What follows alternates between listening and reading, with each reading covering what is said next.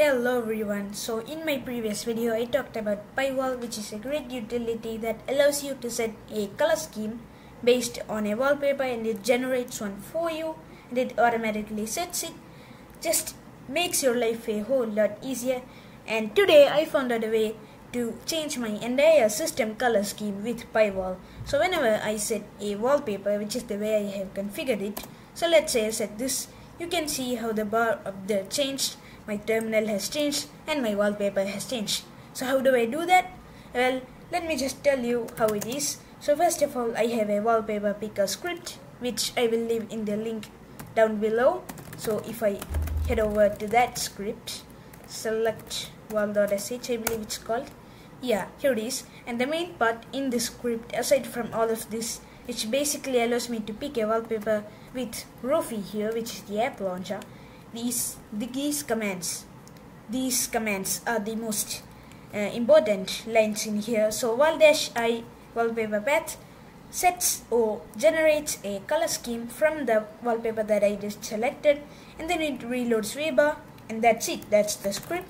And now if I want waybar to use these colors, which it will not do by default, all I need to do is head over to my waybar configuration and then first add in this line, link in the description as well, which basically just uses this file right here. So what that file is, if you go to whatever terminal you have and cd-.cache/wall and then ls to list all of that files in here, there should be quite a lot of files.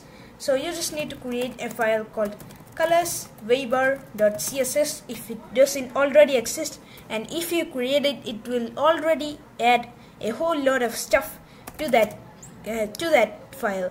So for example, if I open it up, waybar.css, you can see how it already has all of this.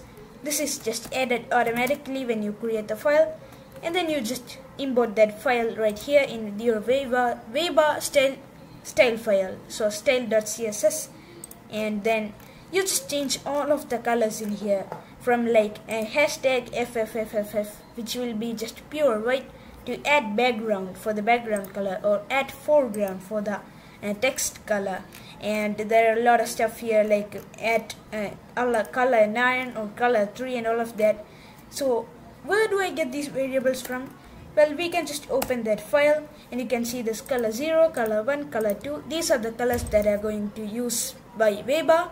So just pick any random one, doesn't really matter, because once you change your wallpaper, it changes, and this one takes quite a while to reload. I have no idea why. So if I just pick another one like painting 10, there we go, now it reloads. And now we have a different waybar, painting 4, that's a really nice one. Now it has a different looking waybar, and that's pretty much it. So now I never have to worry about changing my color schemes, going through this configuration file, going to this style file, changing this and changing that. I can just pick any wallpaper that I want and it will automatically set color scheme for that wallpaper based on that wallpaper, and it fits all my needs. So hope this video helped, and again I'll leave all of these links in the description, and bye bye.